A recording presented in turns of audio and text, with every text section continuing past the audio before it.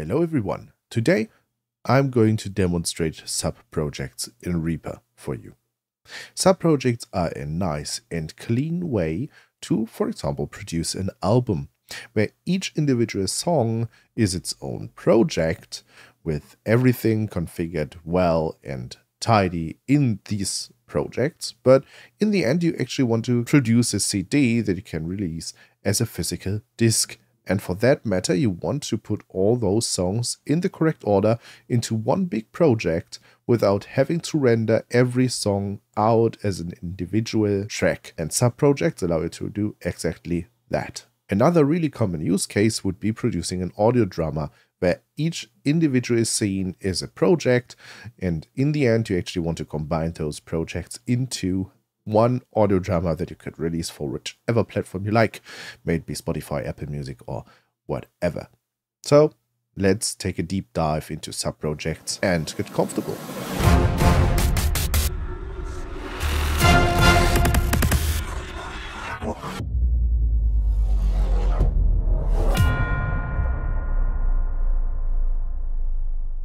There are a few common pitfalls with subprojects, and I'm well prepared to demonstrating them to you. Right now, I'm sitting in front of a project which just contains one track with nothing on it. One voice. One voice. So it's just a voice track with no item on it. One voice. I will now go ahead and create an item by just recording a little speech snippet. Let's arm first and record something. This is a test recording for demonstrating subprojects in Reaper. And now we will just play. R1 bit 10%. This is the test recording for demonstrating subprojects in Reaper. Great, works, right? So now we want to add a second track to the mix. Let's create one by pressing Ctrl T. Track name. Project. PROJECT. Pain. And now we want to put a subproject onto this track. And there are two ways of doing this. Number one would just be inserting it as a media item, which is the usual way. You press Alt-I, go into the insert menu, hit the very first option, Media file. which is media file, or you can use the insert key, the typical way. Reaper will just offer you to insert a project as a media item, which works just fine. However, if you know that you now want to create a new subproject here, you can just do that by going into the insert menu again, press Alt-I, Media file. and use the down arrow a few times. New media item shift plus empty item E. SMPT click source C. New subproject Alt plus shift plus UN. Or we press Alt-Shift-U. Now we will do this. Create new subproject dialog. And you will get the typical dialog for creating a new project. It's more or less the same dialog that you get if you just hit Save As, with small minor changes. But we will just create a new project here. Let's call it example subproject. SUBPROJECT. And hit enter. And let's see what happens. Reaper. Unsaved project proj1/2 Reaper v7.06 registered to Tony Bath. Licensed for personal/small business use. Equals end marker. So what happened? First thing that we noticed is Reaper got to work. It just said Reaper, so it was doing something. Now we're back in our initial project. 2 project 1 item. 1 arm voice 1 item. But now our track project 2 project 1 item. got an item, which is 1 example subproject.rpp. our example subproject. Also, when we listen to what Reaper was just saying, we now know that there are 2 projects open. So we can press Ctrl Tab to get into the new project. Example subproject.rpp. This is great. In here we've got No tracks. no tracks. I would just quickly go and fetch one thing from my Media Explorer so that we have a sound that we can use for demonstrational purposes. Here we go. I've got one track now. 1 PM Blurry Dreams 071 item. And I will just play it for you. Equals start marker. Equals start marker. Equals end marker.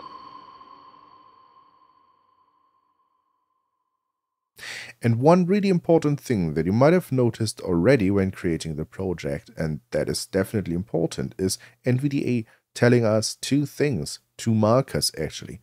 One is the start marker, equals start, and one is the end marker, equals end. And you can skip to them by pressing 1 Equals start marker. and 2 Equals end marker bar 2. on the keyboard. Now, here's a little deep dive for you what these do. You can always use them.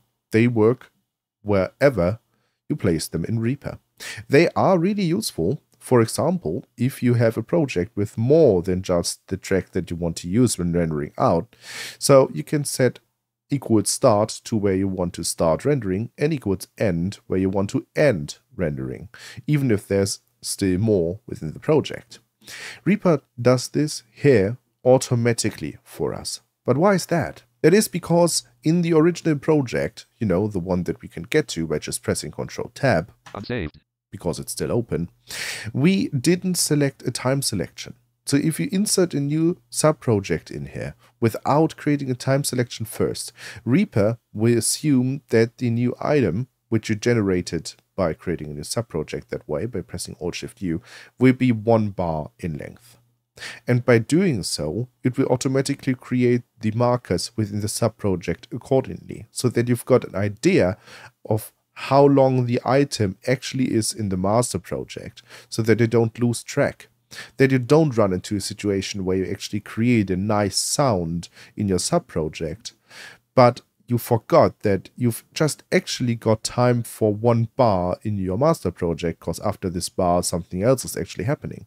So you create something, you render it out, you copy the project into a master project, and then you find out that the actual timing is right and your sound gets cut off after a bar, although you actually planned it for 4 bars, so you don't get anything of it. So REAPER will take the info that it gave it while creating the subproject, which was this item's just gonna be 1 bar in length, and copies that into the subproject. If you created a time selection first, which is, for example, 4 bars in length, then REAPER will also copy these information into the subproject and set the markers accordingly 4 bars apart, so that you always know where the useful information starts and where it ends and what is actually required by the master project to work with.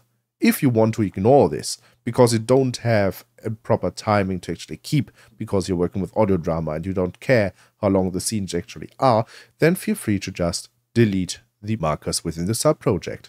Ctrl Tab back. Example subproject.rpp. Select the last one with 2. Equals end marker. And hit delete. Marker deleted. And go to the first one. Equals start marker bar 1. And delete. Marker deleted. Now everything within the subproject will be rendered out. So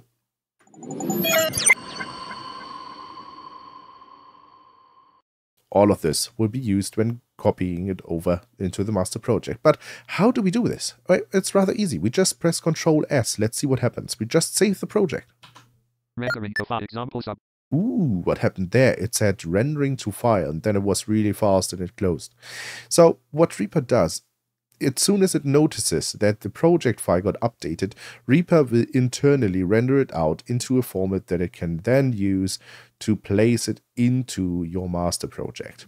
That is usually a step that gets more or less hidden from you. You don't need to care about this actually, but in the end, REAPER will have to work with something, and to save on RAM and CPU usage, it will always render subprojects out into a so-called procs file, which then gets used when playing back the master project, so that you don't have to render all the subprojects out. Imagine you've got an album with so many different songs, which all take up a really huge CPU range because you're loading several different orchestral instruments, and then imagine you want to load 12 of them at the same time. That's not going to happen, right? So REAPER will render the subprojects out as a procs file, which then gets loaded to the master project. But here's the thing now.